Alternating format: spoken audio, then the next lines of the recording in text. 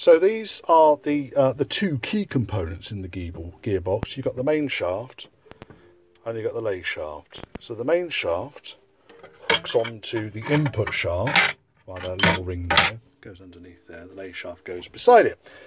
And the idea is the lay shaft is constantly moving and is also constantly meshing with the main shaft. Thus, this is reverse gear, the straight cut one. Basically you've got first, second, third and fourth. In fact, we're missing fourth gear. Wonder where fourth gear's gone. Can't be far. It's disappeared in there, I expect. Anyway, so no, brain's gone blank there. That's not fourth gear. That's the input shaft there. So that goes into the gear on the inside of there. There's a gear. That's where that meshes to.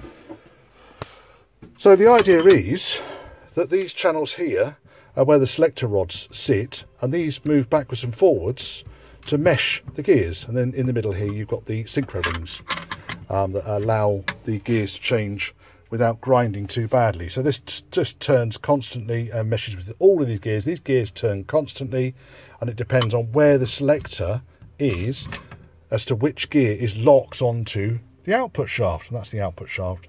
The input shaft here is separated from the main shaft, so they're not constantly linked. Get it? However, that is constantly linked to the input shaft, so even when in neutral, this is spinning as long as the clutch is up. So the clutch is down, this stops spinning, but the clutch is up, this will be spinning, because that spins when the clutch is up. That spins, that meshes onto this as a constant, so this spins. This is just one unit, by the way. That's not separate gears on there. The only bit that's separate on this is the ball races on each end. And depending then on where the selector moves, depends on which of these gears then is sending drive through the output shaft. Right, let's try it again. Main shaft of the gearbox. It's in constant mesh with the lay shaft, which I showed you a bit earlier on, and it's been taken up. Here's the lay shaft. So the lay shaft sits in constant mesh like that. I'll put it on the top so you can see. And it basically just drives constantly. So what happens is, we've got different gears on here. We've got first gear. You notice the output shaft isn't turning. First gear. That's the drive for second gear, which is also linked into the selector mechanism for first and second gear. That's second gear, again it's free. Third gear, fourth gear on the end. So if we want first gear, what we need to do is you use the gear stick, and the gear stick moves the selector this way. I just need to, it's a little bit sticky, there we are. So the selector moves. Now, when I try and turn first gear, it's locked to the shaft. The shaft wants to turn. However, second gear still spins, third gear still spins.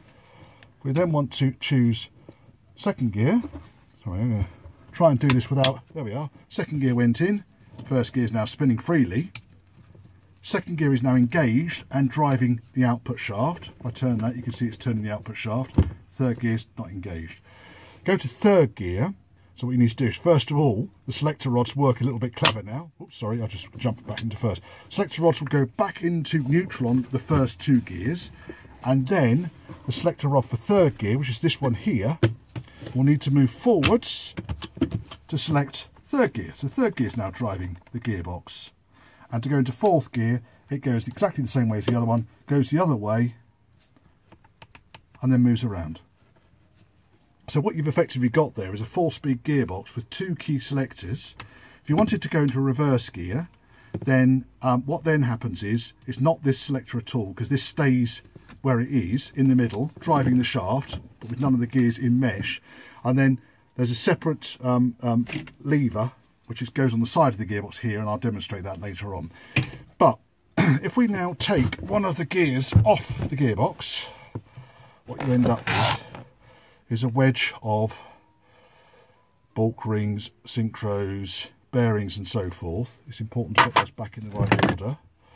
You get the gear itself, which comes off like that. This is first gear, and in the middle of here there's a nice roller bearing raise. That's first gear. Okay, let's pop that down, and then another little bearing race. Okay, and here's the selector ring that's fixed onto the selector, or I guess synchro ring that fixes onto the selector ring. The selector ring is fixed to the shaft. So now I've removed that, you can see that's the selector ring. Okay, it's fixed to the shaft. The gears that drive the car are rolling freely, but the selector shaft is fixed to the shaft itself. You'll notice also in here little holes. I don't know if you can see those little holes. That's where the lubrication comes out, because obviously you need a load of lubrication for these bearings, like that fella, that sit inside. That's why it's important to make sure that the lube is all in there. So all I've done so far is taken first gear off. I'm not going to bother stripping the rest of it down. It's in really good shape, this gearbox. I'm just going to clean it up, put it back together again. It rolls nicely. There's nothing wrong with any of the bearings. They all rotate really smoothly, really freely. No issues at all.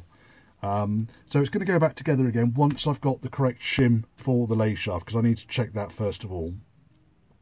Then I can put this in, so I'm going to order the lay shaft shims, and then it's all going to go back together again. So just pop this back in. So this fella, this synchro ring's got a tooth on it. There, that tooth goes into a slot here. So when you put it back together again, you need to make sure that's engaged. It's got a little bit of give on it. And then when we select a gear, and that ring needs to, this one's sticky for some reason, there it is, it goes, and then it pulls back, and I won't pull it back too hard, because what will happen is it'll end up all flying apart, and there it comes off, and that's second gear free again. The second gear wants to engage. Right, let's put the first gear back on the shaft. So we've got a ring which goes on. First of all, that's a little bulk ring, I think. I guess it slows things down. Then we've got this ring which has got little cutouts on it. I need to find out what these are all actually called. This one's going to be called Dennis from now on. Then we've got the bearing race, which goes on, needle roller, so that goes onto the shaft, that spins nicely. Then we've got the gear itself, which goes onto the shaft, a little bit of a fan. One of the hello. Right. One of the issues with this particular gearbox is you've got to assemble the first gear once it is actually in the gearbox itself. So you can't, this won't fit into the gearbox on the shaft. So you've got to put this into the gearbox, then put the shaft in, assemble it all, yeah?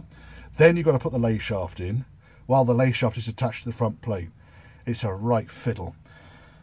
Right, what we've then got, we've got the bearing race, which sits on this side of this washer, and we've got this bulk ring, could be whatever, that then goes on to the axle there, the main shaft there. Should just quickly point out, just in case any of you are using this as an instruction video, which I wouldn't recommend, that washer at the back, the step on it, I put it back on the wrong way round. The washer goes on to the clean flat side, which has got a beveled edge on the inside of it, because there's a step on the tail end of the shaft. So we've got the bearing, this is where the bearing sits for the transfer. This is this chunk of the shaft. This chunk of the shaft is inside the transfer box, and this piece here sits inside the gearbox. So if the bearing goes back on again, and that goes on, then it's a nice snug fit. There's no play. If I put this on the other way round, then I'd be a little bit annoyed, because first of all the main shaft wouldn't fit into the gearbox, but secondly there'll be a wedge of play in first gear. That much play. Okay, so it's quite important you get these washers and things the right way around. What I do is if I go onto the Land Rover manual that I've got, and I print off the various parts diagrams for the order of events and so forth. They're very useful. I wouldn't recommend you do this thing blind, but there is nothing fearsome about these. On the front of the main shaft there's a lock washer here, and behind that there's a shim, and that shim is to take up any of the play on the shaft itself. So that's that. Now, what I'm going to do next, I think, is clean this lot up, clean myself up.